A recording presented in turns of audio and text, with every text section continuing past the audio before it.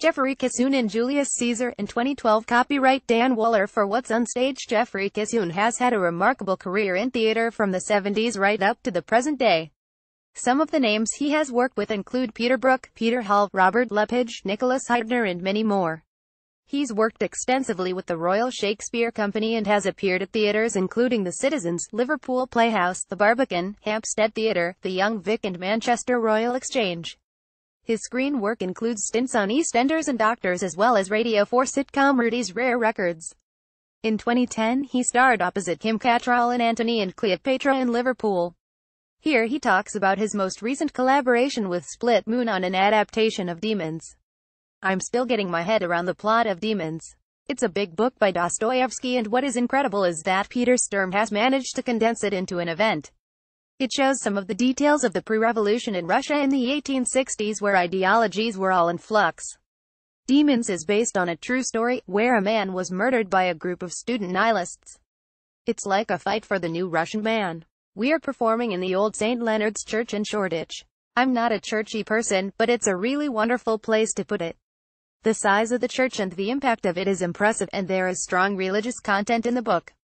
It's an old actors' church and Shakespeare's actors are buried underneath some of the flagstones. The show is what in the old days you might have called a happening. It's promenade, so the audience have to follow the actors. The great thing about working with Split Moon is that they don't give you what you would normally expect when you go to a theater.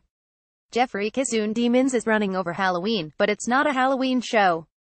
We are limited in our Hollywood mentality of horror movies to a particular definition of demons. But in our play and the book, the demons are what's in all of us. We all have our demons.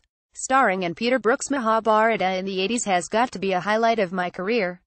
The show was a culmination of all of Brook's work, all his research into theaters, acting and actors.